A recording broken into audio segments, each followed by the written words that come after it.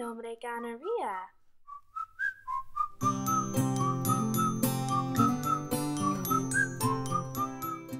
Hola, mi nombre Chlamydia.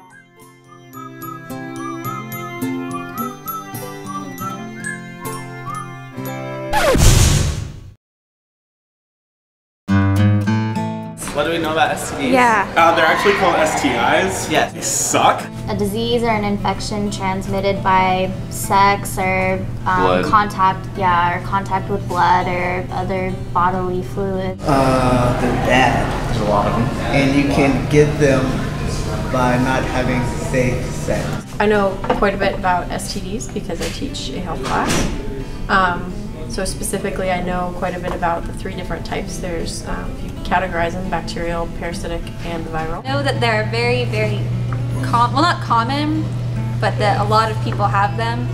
And I know to avoid them at all costs because you can't get rid of most of them. Well, you can't get rid of STDs, you can get rid of STIs. They're transmitted. They are transmitted by sex. You can have them for life. You can die. They can be painful. You can give them to your kid.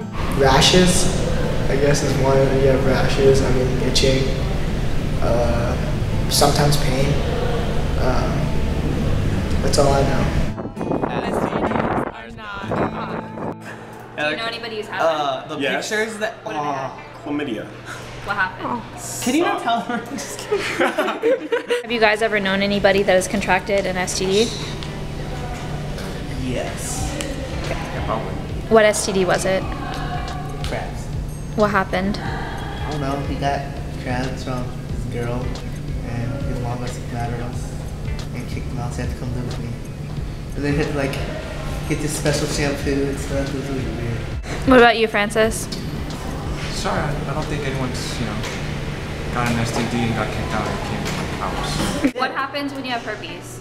Oh, you get this nasty looking stuff on your Yeah, there's usually like white, green, or yellowish discharge that comes out. What advice do I offer for prevention? Abstinence is always the best method of prevention when it comes to sexually transmitted diseases.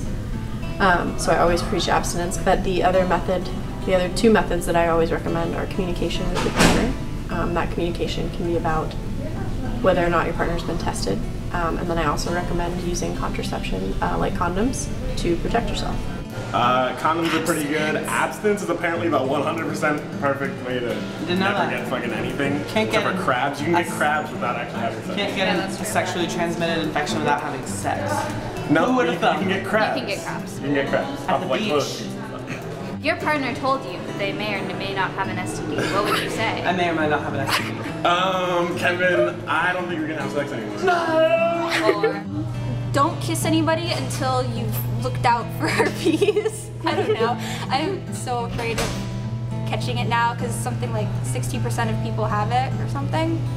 So that means 60% of the people you potentially kiss could have herpes and you can catch it even if they don't have an outbreak and all this scary stuff, so I don't know. Yay! If you figure it out, tell me. You don't wake up with like a thing on your forehead that's like, you have an STD. Yeah, you probably don't know until it's too late.